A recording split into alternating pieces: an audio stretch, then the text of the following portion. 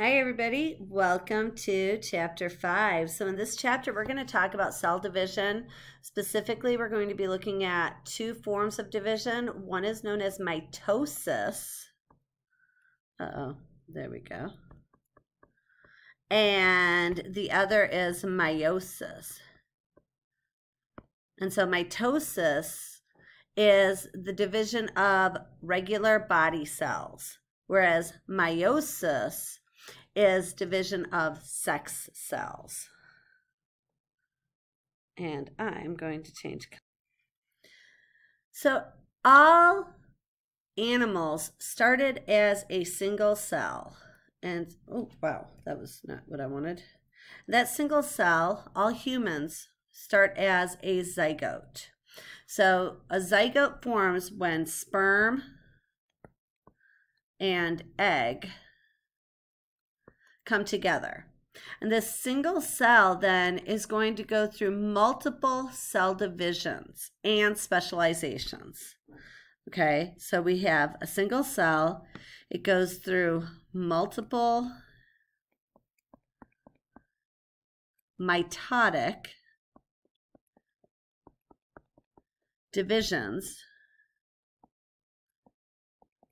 and specializations.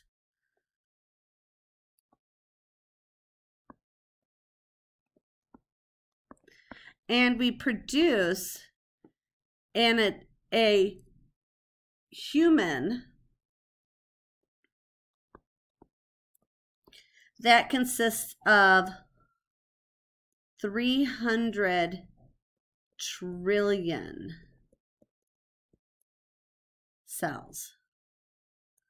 And that actually is only the human cells. We also are composed of a lot of bacteria, way more bacterial cells than human cells. Now, as we go through cell division, some parts are going to undergo a decrease in cell number, and that is called apoptosis. So this is programmed cell death. Oops, that would be another M, AMM. So in regions where we don't need more cells or more tissue, we're going to reduce that tissue. So an example would be like the tail of a tadpole or the webbing between fingers and toes in the human. Those regions are there initially, and then the cells start to decrease in number. They go through that apoptotic decrease. And that allows us to produce the structure that we are all familiar with. So this is apoptosis. So there are a series of events that occur that lead to apoptosis. Specifically, we have enzymes that initiate the apoptosis process. Apoptosis is held in check by different proteins called inhibitors. And when they are stimulated, they will be secreted and activate the apoptosis that we see. And so what this is, I just picked a picture off of Google Images that shows a human hand, so the embryo, and basically what goes on. So initially we have this large area where there's lots of tissue, and then as the embryo develops further and further, we form those fingers, and the tissue between those fingers is broken down through apoptosis, and then we have these nice tissues that are normal, okay?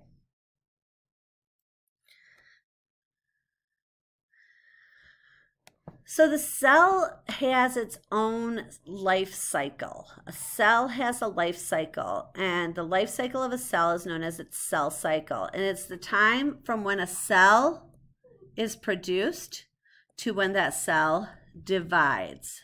into 2 daughter cells. And there's a set of stages that occur between this initial production of the cell and the time it divides, resulting in its daughter cells. So there are 2 major stages of the cell cycle. The first is interphase.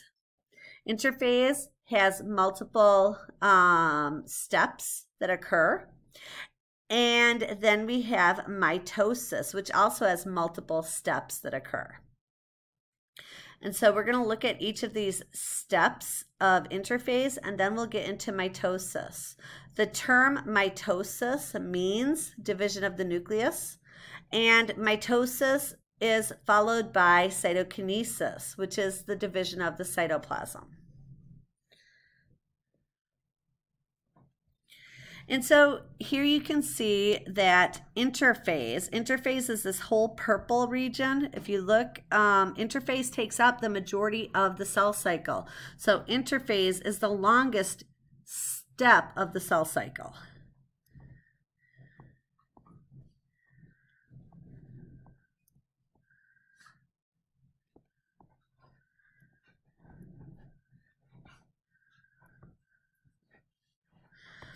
And it is broken down into 3 major steps. So we have growth phase 1, synthesis phase, and growth phase 2.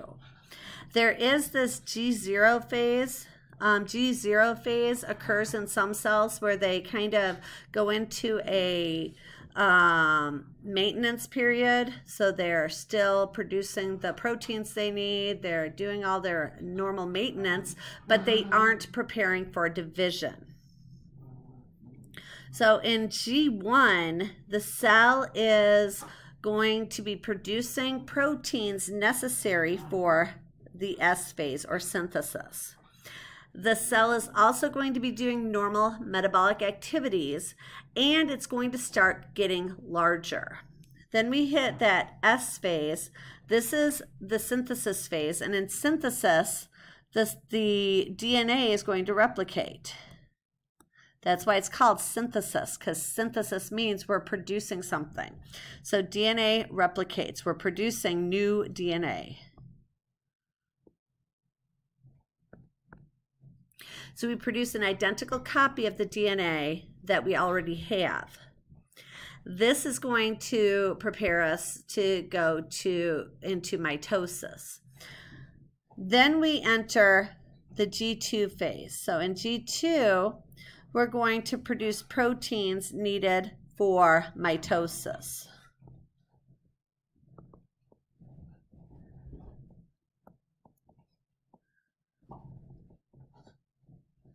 So these proteins are going to be used in the mitotic phase. And then we hit that mitosis. And mitosis, in a nutshell, is a series of steps that divides the DNA into 2 equal amounts, identical to the original set of DNA that was here before synthesis. And cytokinesis, where we're dividing the cytoplasm. So now we have 2 cells that are identical to each other.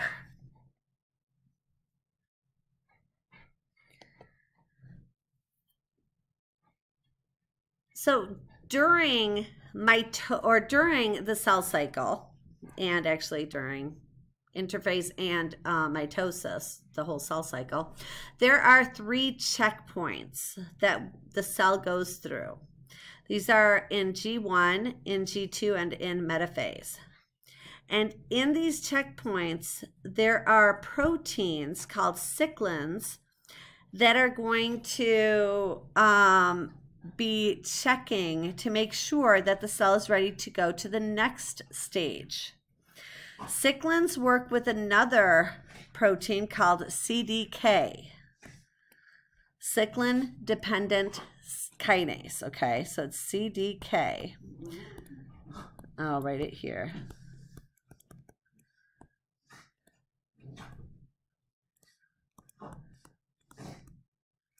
That's my dog snorting, just FYI, they're playing together. So cyclins and CDKs work together, and they help to maintain the cell cycle. And so in the first stage, in G1, at that checkpoint, the cell is going to check to make sure that the DNA is not damaged and that the cell is large enough. Okay, if anything is wrong with that cell, if there is a mutation in the DNA, if the cell is not growing properly, then the cell is going to undergo apoptosis. Once that checkpoint has been completed, then they go through S and DNA is replicated. So now we're moving to the G2 checkpoint. So this is a checkpoint to make sure that the cell is ready to go into mitosis. This first checkpoint was making sure that the DNA was ready for synthesis, okay, which is right there.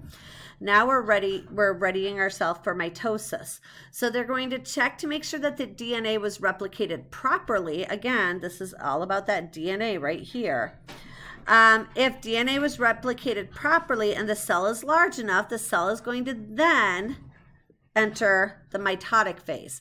If there's any damage in the cell, or if the DNA is damaged, then the cell is going to again undergo apoptosis if it can't fix itself. The last phase is that mitotic phase, and we have at the metaphyseal plate right here, we have a checkpoint. And at this checkpoint, we're making sure that the spindle fibers that are produced, which are these little tiny fibers, and I'm just going to draw some DNA over here just for funsies, okay? Let's just say that these are the chromosomes that we have, right? We're going to have spindle fibers coming from both ends, and they have to attach to each chromosome so that they can then pull the chromosomes apart, and you can get one of each type of chromosome on each side. So if the spindle fibers are not produced properly, or if they're not attached properly, then the chromosomes are not going to be able to be split properly, and that means that the cells that are produced would not have the correct amount of DNA. And so then the cell again is going to stop, and if it can't fix itself, it's going to undergo apoptosis. I am going to actually stop here. Well, I'll quickly tell you that the function of checkpoints, the function of these cyclins and CDKs,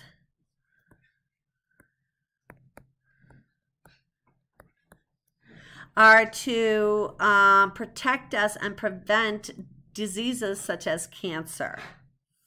So if cells are not able to prevent improper growth of mutated structures, then cancers can develop. And our cells are always undergoing this process to make sure that we do not develop cancerous cells. So I'll stop here, and we'll get into how mitosis and meiosis, or not how meiosis, how mitosis and cytokinesis occur, okay? So have a great day, and I'll see you in the next video. Bye.